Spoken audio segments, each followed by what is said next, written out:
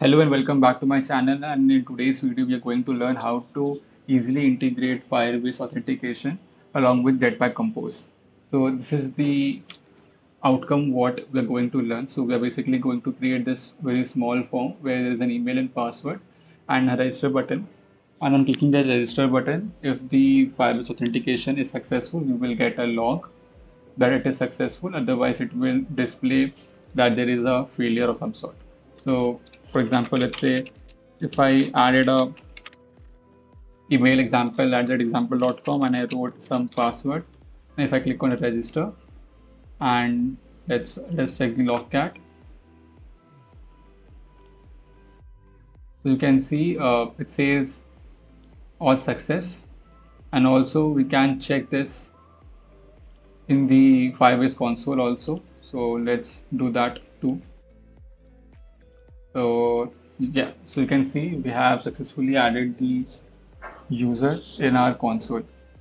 So let us get straight into it. It's going to be pretty straightforward, very small video, and we're going to learn how to easily add Firebase authentication to Jetpack Compose.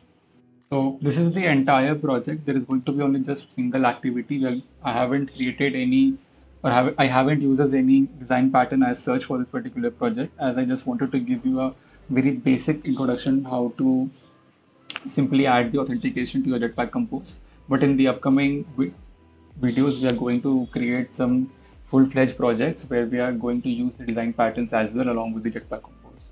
So before actually writing the code for the main activity, there are a few things which we need to do. First of all, we have to create a project in the Firebase and then link the Firebase to the Android Studio. If you don't know how to do that, I have provided the documentation in the description. You can go through it.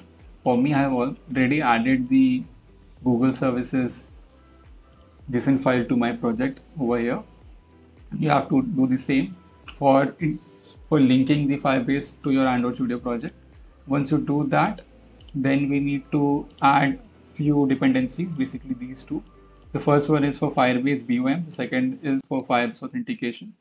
And also we have to add the class path, which is this for Google Services. So once we have done this, the final thing which we need to do is to add the permission for the internet in the manifest, which this can be done like this.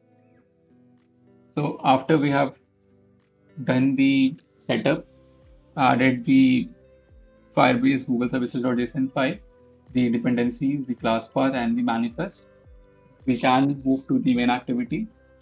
You can see it's pretty straightforward, nothing fancy over here. It's basically the same what we have been doing in the past. So for this particular project, I have added a scaffold and I have provided a content as a form container. The form container is the composable function which we are going to create, and I have passed the context for this particular activity. And in the form container, I have created an object of Firebase Auth, which you can see over here. And then we have created a composable column, which is going to have two outline text field and a button. The column is pretty straightforward. You can see it takes up the maximum size, the width and the height, and has a padding of 8 dp. And inside the column, I have declared two variables, which is email value and password value, which is going to serve the purpose of remembering the values in the email outline text field and the password outline text field. For that, we have used the remember lambda function, and I have made sure that the email value is of type mutable status. Then for the first outline text field, we are going to add the label, which is text. We're going to add the label, which is email, the type of keyboard, which is keyboard type is email. Then the value, which is going to be email value.value, which is this. Single line is true because we don't want to have multiple line as input. Then the modifier we have used is to provide the maximum width so that it takes the entire width of the screen. And on value change, we are updating the value with the email value.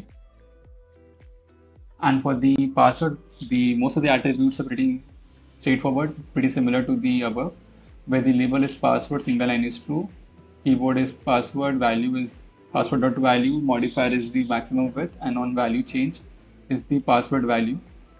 So whenever the password value changes, the on value is triggered. And for just there is one small change which or one small attribute we need to add, which is called visual transformation, and pass the value as password visual transformation. It basically takes care of the star or the circle you see when you type a password to hide the text you have entered for the password. So you need to add this. And after that, I provided a small space using a spacer composable, and I have added the padding as 8 dp.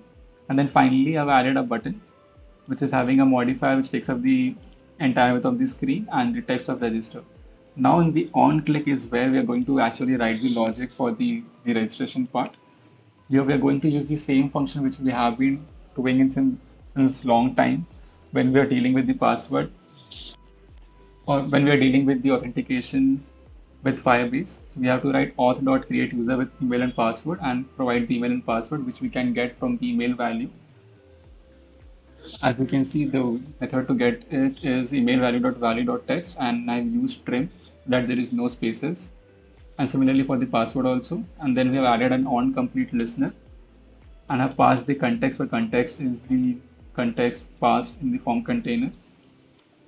And I'm checking if the task is successful. If it is successful, I'm logging it as success. Otherwise, I'm logging the exception. So you can see it's pretty straightforward, nothing fancy. It's pretty much similar to what we have been doing. When we are dealing with bigger projects, this is not the way to actually integrate it. We need to modularize the code. We need to make sure that we are following a design pattern. So in regards to that, we are going to definitely work with design patterns and create full-fledged projects in the upcoming videos. Please be sure to subscribe to my channel and like the video if you find this useful.